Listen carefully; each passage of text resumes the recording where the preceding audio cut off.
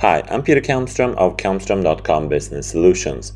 In this demonstration, I'll continue the cupcakes example and use the goal seeker to find how many cupcakes they need to make a profit of $12,000.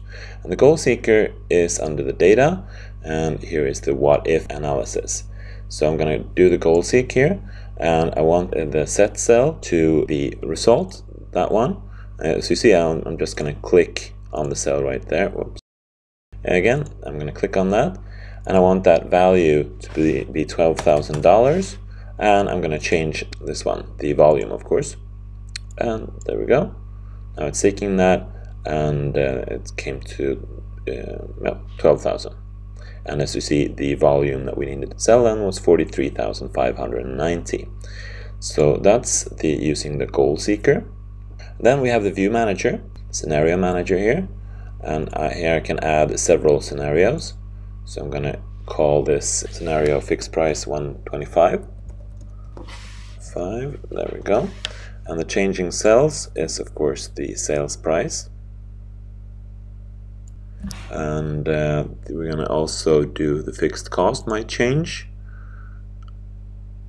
and the production cost. So these are the three changing cells. And there we go. So the first scenario here is of course that the sales price is 125, and then we're adding that, and then we can add another scenario, the fixed cost 6,000 scenario, and in that case this one is going to just be 6,000,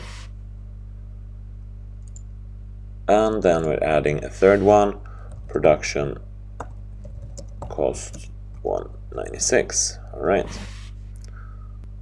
and the production cost here is the third cell B4, of course, their production cost 0.96. So these are the three scenarios. So now I can just go into the scenario manager here and show these. So if I just click show, you'll notice that all this changes here, all the different values changes to the ones I've identified. So that's the view manager or scenario manager.